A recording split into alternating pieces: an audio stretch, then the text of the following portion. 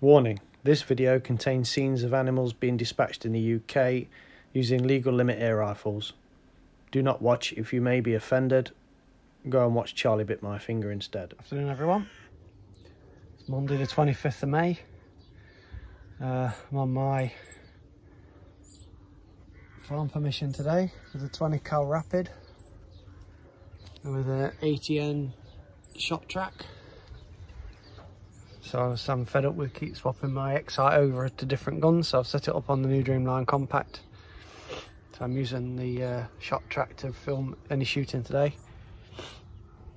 So I've got a 20 cal Rapid in my little hide in the hedge, shooting up at the power lines, and they seem to gather occasionally.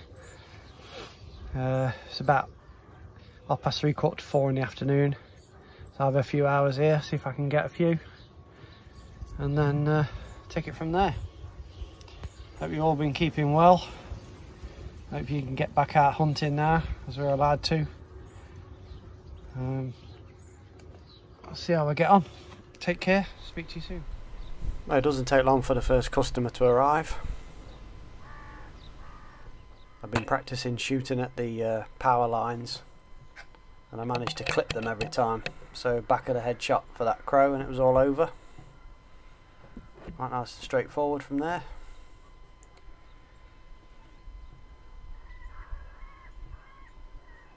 And then every so often they seem to descend into the yard by the hundreds. So I turn to my left with the power lines on my right, just waiting for the opportunity for one to settle, and one does just on top of the water tank in front of me. He's only about 20 yards away, just there in the circle. Take him straight with the back of the head with a shot, and he's down. No problem at that distance. And then I get a pair of visitors turn up, so I can't shoot through the fence anymore. It wouldn't be safe. Hello. Hello. You're lucky Mackie's is shut, you're alright.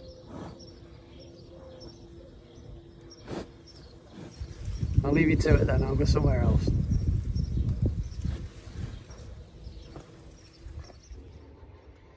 Okay, I've moved up here now for the last few shots. I'm shooting over the top of the cattle into the shed where the jackdaws are coming through the back and magpies. I'll give it an hour or so. So I get on here before I pack up and go.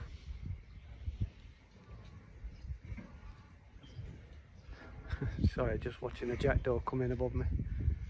Okay. The camo net is just to stop the bottle getting scratched on the gate. Right, speak to you soon. Doesn't take long for the first visitors to arrive. They don't see me, so I have to be quick. That one there, look, steel post as a backdrop, no problem. Down he goes, 20 yards.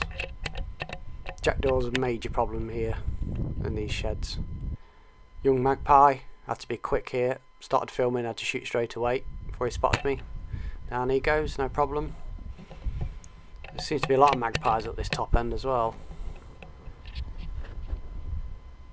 There's a jackdaw landed on the back, take a shot at him.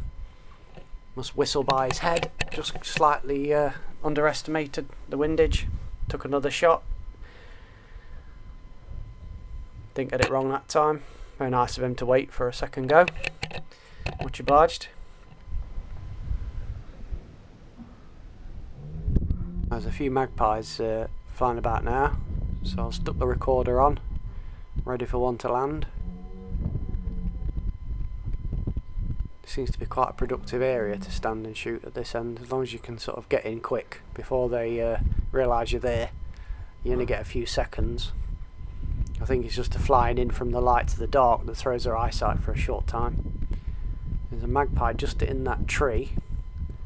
You can't see him very well on the video, but you'll see him drop when I take the shot. That tree's at about 40 yards, which is about half a mil dot for the 20 cal. Zeroed at 35 yards using H&M field target trophies. Shooting at 8 times magnification. Lovely flat shooting round the 20 cal.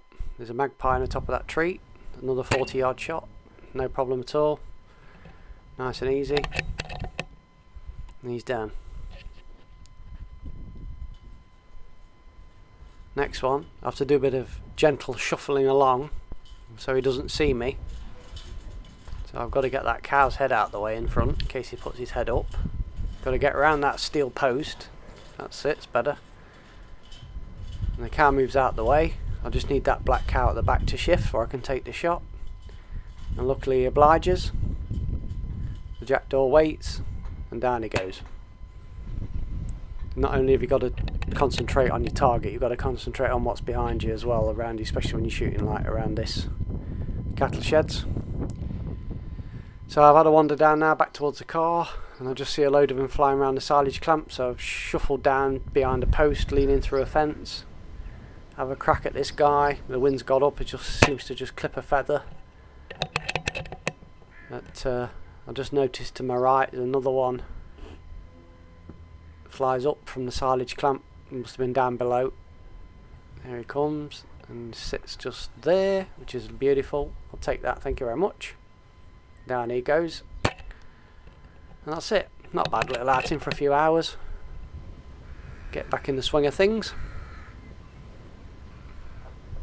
If you are a hunter, hope you manage to get out yourselves and get some action.